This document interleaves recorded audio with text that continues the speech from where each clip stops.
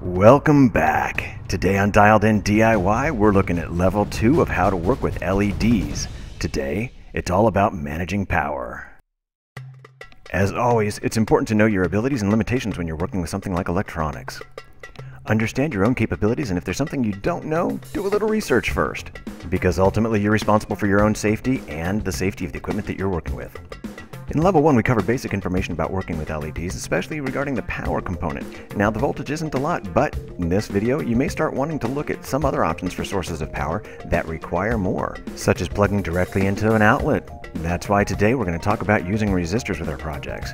Now, sometimes when you're buying your LEDs, they come with resistors in the package, but not always. And when I'm working with AC power, USB power, or multiple LEDs, I do want to make sure that I have a resistor in place to protect my diode.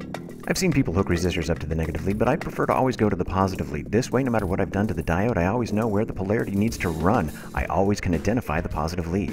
There's a formula for calculating the resistance that you're going to need, and it's not that challenging. Actually, all you need to know is the power supply voltage, the LED voltage rating, as well as the LED current rating.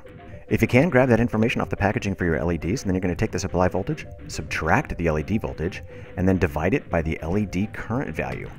To make it even easier, grab a calculator and use this example. You end up needing a 150 ohm resistor so that you can make your LED safe to operate with a 5-volt supply. If I don't end up having the exact resistor I need for a project, I always go a little bit higher and then just let that be safe for the particular LED I'm working with. And then, before I actually assemble the final project, I always test it. I'll get some alligator clips, or my preference, grab a breadboard, plug everything in and make sure it works. Then I can begin soldering and end up with some really fun, interesting looking projects. These images are from a couple of test runs I did on projects that I'm looking forward to sharing with you in some future videos. My next LED informational video is going to be a level 3 video, and it's going to be about hooking up multiple LEDs so that you can connect them in series or connect them in parallel. Come back and check us out.